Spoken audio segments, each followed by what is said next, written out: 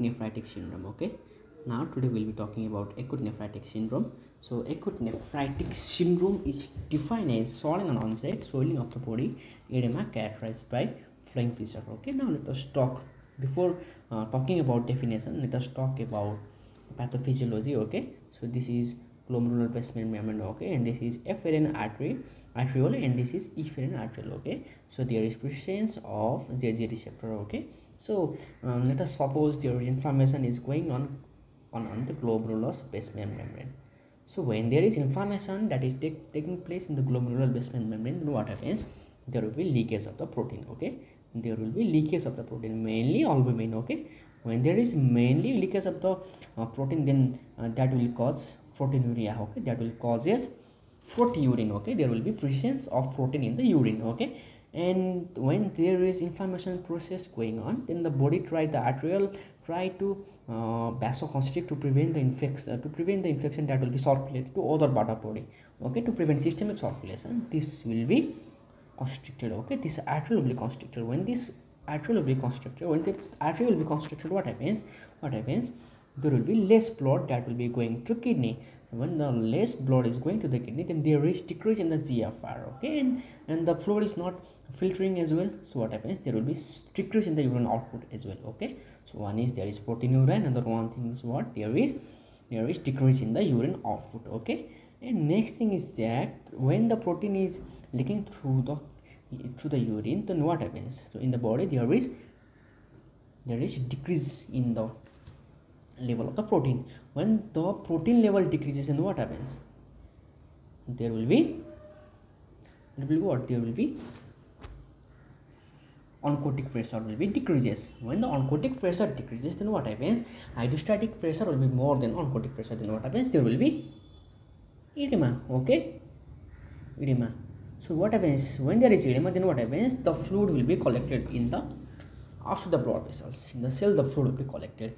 What happens? There will be swelling. Okay, this swelling happens within few days. Okay, within certain days, within few days or within certain days. So what happens? There is proteinuria as well. There is what happens? The urine is protein is going through the urine. Okay, and there is next thing is there is decrease in urine output because the maximum amount of fluid is not passing through the kidney, so there is no filtration. There is decrease in the filtration rate, so there is what happens? There will be decrease in the urine output, and there is a RAS system activation, that is hypertension, because oncotic pressure is decreased. Okay, so when there is less blood in the blood vessels, then what happens?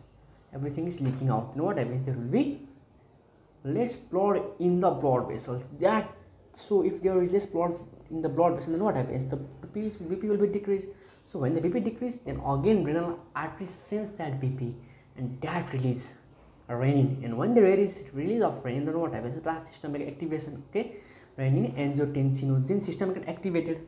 So what happens? There will be increase in blood pressure, that is hypotension. Okay, so this is the things. Okay, so this is the things. So now we can define. Okay, now we can define acute nephritic syndrome. Acute nephritic syndrome is defined as sudden and onset swelling of the body, edema characterized by proteinuria less than 3 gram per day, hematuria, RAS system activation, that is hypotension, decrease in the urine output due to inflammation in the glomerulus. Okay, so there is shortness of breath, more marked because proliferation of the parietal cells present acutely. Okay, that is one of the reason as well, and the fluid are leak in the through the pulmonary capillaries. Okay, so that will also result for shortness of breath, and there is aggressive acute renal failure. Okay, so these are the things we have to know about acute nephritic syndrome. Now how will investigate there is acute nephritic syndrome? The patient is presented to you, and then how will you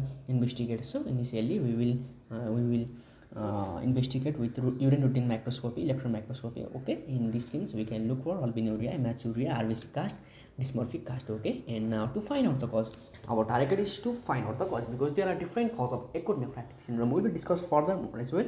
So today the short introduction video of the acute nephritic syndrome. Okay, in here we can have urine routine microscopy, albuminuria, hematuria, RBC cast, dysmorphic cast. Okay, and then we have to find the cause. We have to look for ASO titer. Okay, if we suspect for lupus, then we have to do ANA and DSANA. Okay, and if we suspect of IgA nephropathy, then we have to diagnose if there is presence of IgA. Okay, so now to diagnose this thing, there is any inflammation, any disease going on, what are the steps we have to do for? Okay, so we have to do renal biopsy.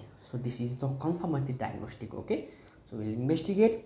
Initially urinating microscopy will be do for, and then we'll approach for other, we will be do another other investigation, and lastly we will do renal biopsy.